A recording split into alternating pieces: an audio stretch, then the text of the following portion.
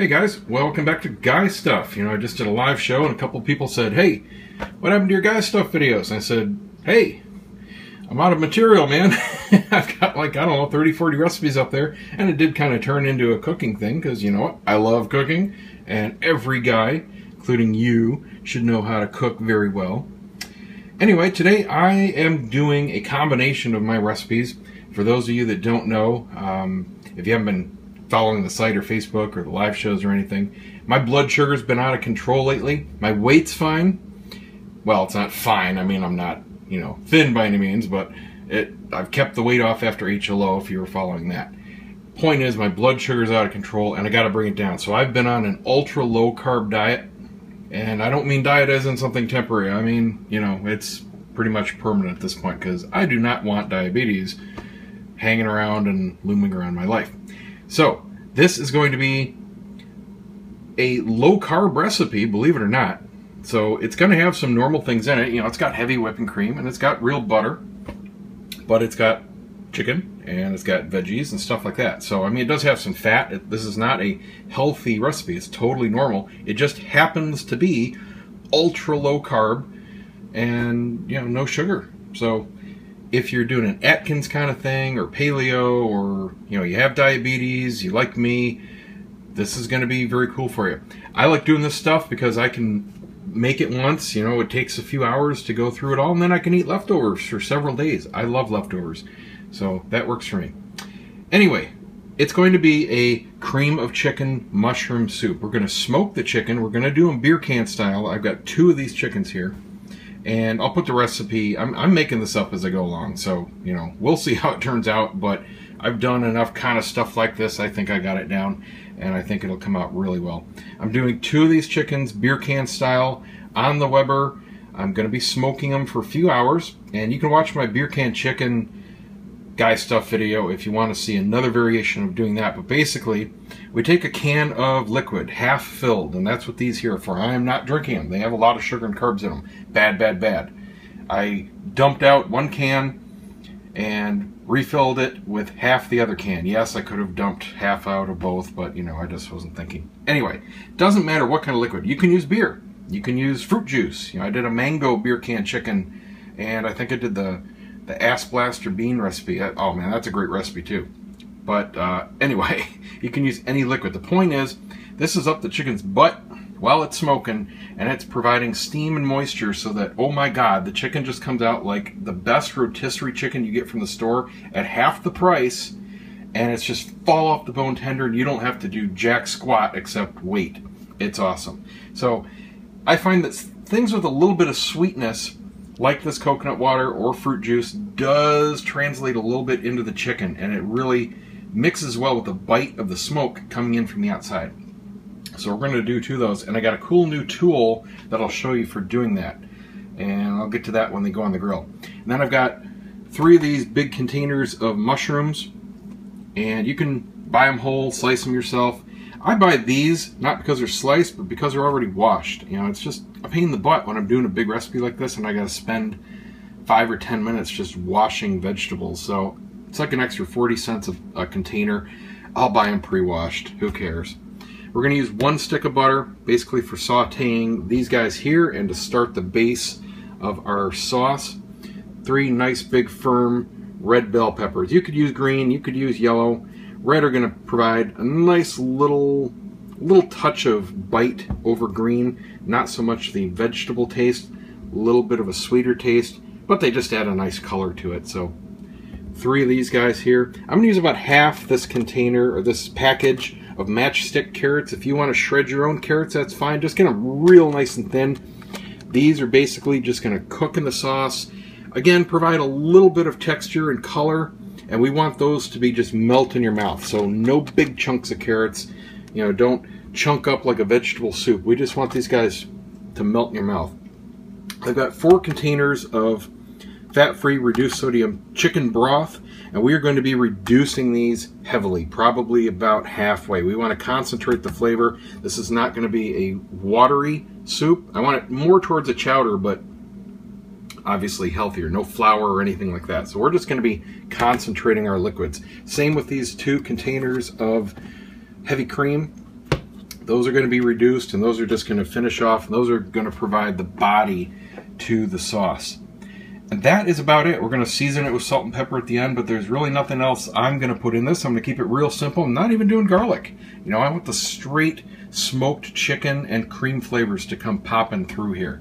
So the first step is to get our chickens going. Let's go do that now. So here's the tool that makes beer can chicken super duper easy. These are just a couple bucks. You can get them at Walmart. Home Depot probably has them. Any grill store. Basically your can goes in there, and that it gives you this nice stable platform. So the chicken just goes over that. And boom, you don't have to worry about balancing the chicken on the grill. Which you can do. Obviously you've seen me do it in my other videos, but man, that's the way to go. Super easy, literally just a couple bucks each. Okay, now we're going to be smoking these 2.5 hours. I'm going to just keep an eye on them. You got your choice of smoking woods, of course. I would suggest something heavier like a mesquite or a hickory. I'm going to be using hickory here. Not quite long enough for the softer fruit woods to really take effect like a peach or a cherry or an apple. There we go. We're going to be doing this 2.25, 250 at the most. Make sure the lid fits here. Pretty tall chickens. There we go. Barely fits. Alright, so let's check back in about an hour, and I'll probably just rotate them around, and that's all we have to do with chickens. Super easy to do beer can chicken for absolutely tender, moist, fall off the bone meat. Chloe Bear is going crazy because she smells the chicken. Go get the chicken. Smell it? Where is it? Where's the chicken? Over here. Let's check. Oh yeah, baby.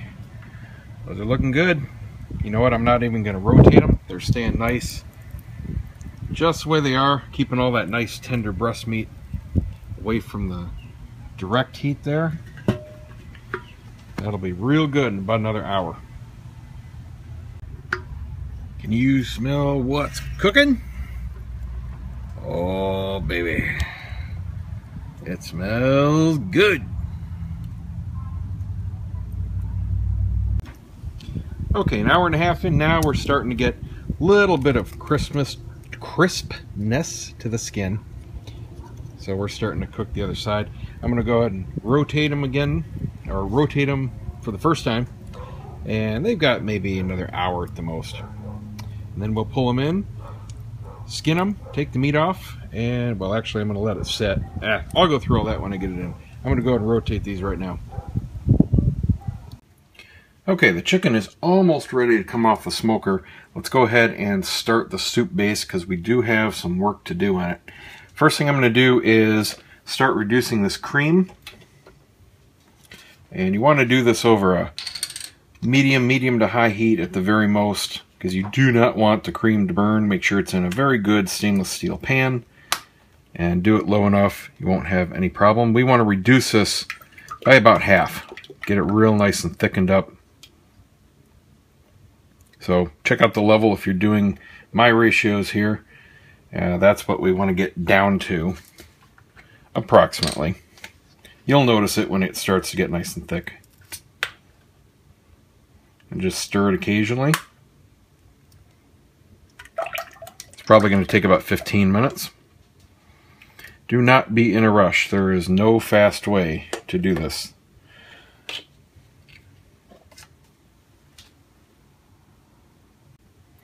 Now over here in our main pot, this is where we're going to do most of the work. That's going to be separate and it's going to come later. Crank this guy up to high. We're going to melt a stick of butter. And then we're going to be sauteing our red bell peppers, which I've just chunked up into nice bite-sized little pieces here. If you don't want them quite that big, you can dice them even finer, but I wouldn't go much bigger. You want it to be able to fit on a spoon. And these aren't going to shrink a whole lot. We are going to cook them. We're going to saute them in the butter here, but we're not going to completely reduce them. We're just going to get them super soft and tender. So toss those guys in.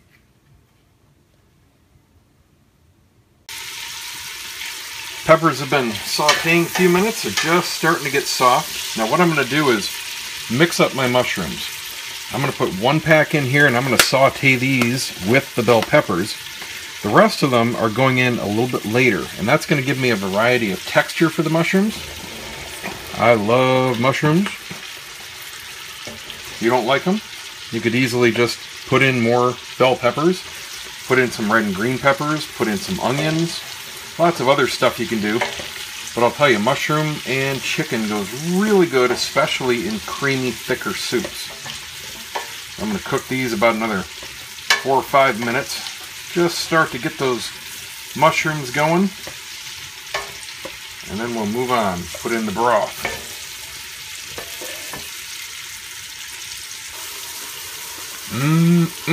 Boy, I tell you what, you think this looks good? You should smell it.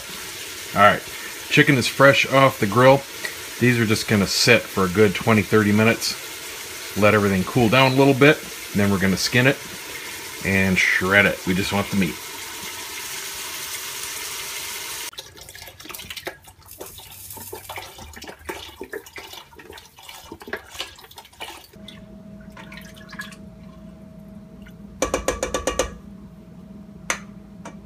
Puppies don't like chicken. Not for puppies. Got our cream starting to reduce now. Got a nice boil. Not over high heat. That's the key to not scorching your creams. Got the broth finally at a boil. That's going to take a while to reduce down because I do have a good volume of it here. Probably another 15 minutes. Let's take a look at that chicken. You want to see how tender this gets, just doing it beer can style?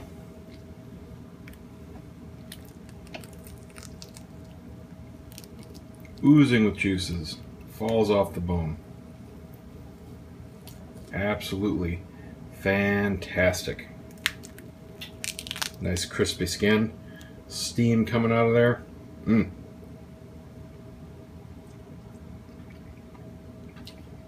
Very good.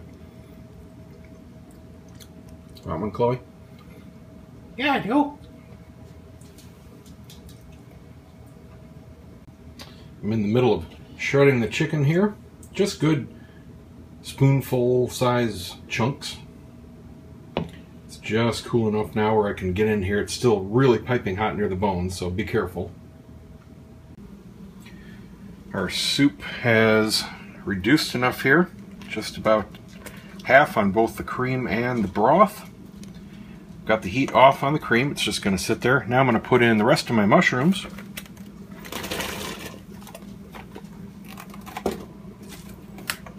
Again, you can adjust proportions. You could use other vegetables. Whatever you want in your soup. It's not real important. And I'm going to put in about half of this package of these matchstick carrots. I'm not a huge carrot fan, but I like it in soups. I just don't want it to be real prominent. If you love carrots, put it in the whole bag. I think that should do me there. Use the rest on salads. Now I'm going to let this heat back up. Just let it cook for a good 10 or 15 minutes. Get all those vegetables super soft, and by that time I will be done shredding the chicken.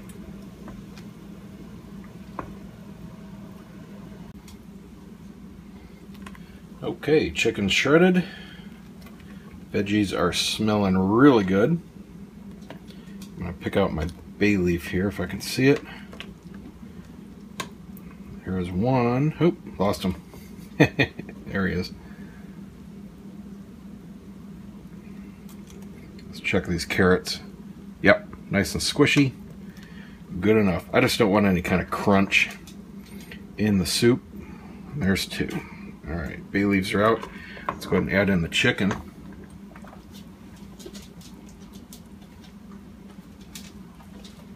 Chloe accidentally got a big old chunk of breast meat. I was picking it out of the tray there to shred, and it plopped right over the edge. I think she just ate about 1/8 of a pound in one gulp. Not kidding. What a chicken piggy. That is her favorite meat. Sorry, the angle's a little awkward here. The camera's right where I would be standing. So I'm just going to put this chicken in, give it a few minutes for the flavors to start mixing and chicken to heat back up. And then we're going to take it down to a simmer. Put in our thyme, salt, pepper, and our cream. And let the whole thing sit for a good 20 minutes.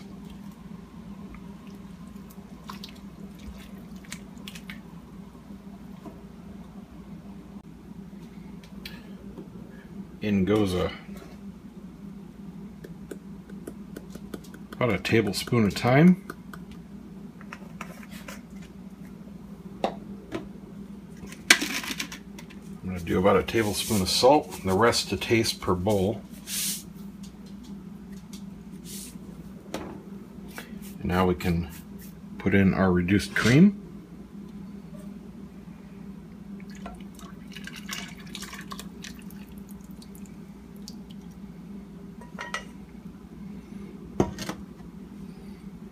Bring this up to a simmer.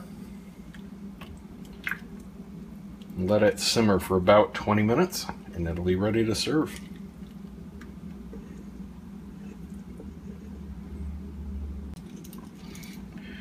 Little bit of pepper here at the end.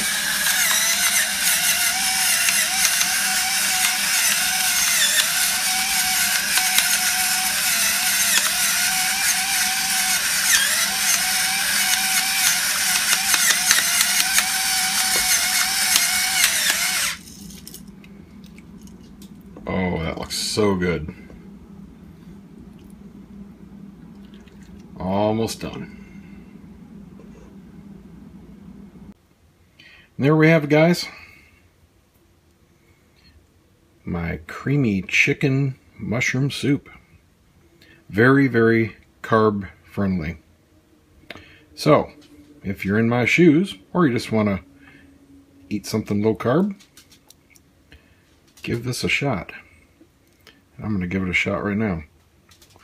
Whew, still piping hot.